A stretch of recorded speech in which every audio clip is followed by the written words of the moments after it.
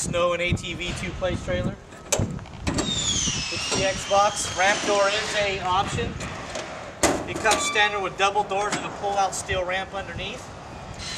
And also self-adjusting spring assist cable. Total overall height is 7 foot 11 inches to fit inside an 8-foot garage. Unfortunately, that's the only option you have. You can't go any higher than that. Are the LED lights standard on that? LED lights are standard on this unit here. LED lights are standard on everything XL and above. This is the only tote or what we call Expo that we're allowed to do anything with LED lighting on. You have a flat top roof. This is the only trailer that we build with the hat bow studs because it needs to be a flat top roof on it to fit inside those garages. You have the drive over fender boxes to give you the lower ground clearance. This is a single axle with brakes. You also have the one fuel door, both drive on, drive off ramps, the extended tongue so you can be hooked to your vehicle and still drive off your unit. Also gives you one hell of a pivot point. You can pretty much do a U-turn wherever you're at. What's overall inside height? Overall inside height's 5 foot 6. 5'6". Which that's exactly where I'm at. Comes standard with the tie downs, 4 tie downs in the trailer. If you needed to add tie downs, you can. This is one trailer we do a couple options for in the tote. Whether you don't do options on any Expo, but this one here. You can add some E-track, you can add D-rings, you can add windows. The only thing we're not going to do is anything higher. We're going to leave it. You can get a man door in it. We can get a man door. It'll be a short man door. You put a cam lock side door if you wanted to put a cam lock side door, which that's what I would recommend is a cam lock side door. If anything, it's just going to be an access point. It's not something you're really going to want to sleep in without waking up.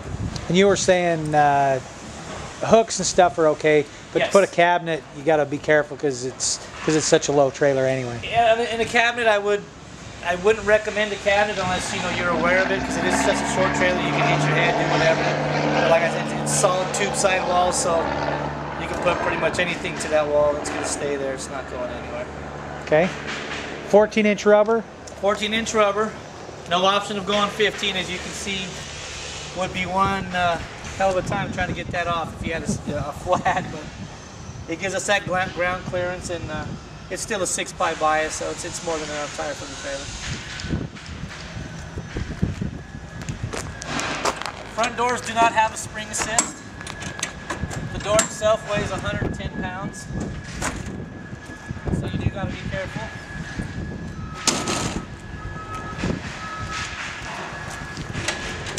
Where that's higher, or those are higher than a open trailer. Your ramp angle's a lot less, though, isn't it? It is.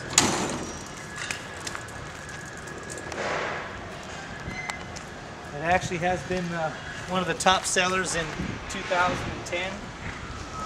Just introduced last year at the Puyallup Snow Show, and this is your price point two-place ATV trailer. Can you put that fold-out tent thing on there? You could. You could actually put a pop-out tent on this trailer. It's got the length and the height for it.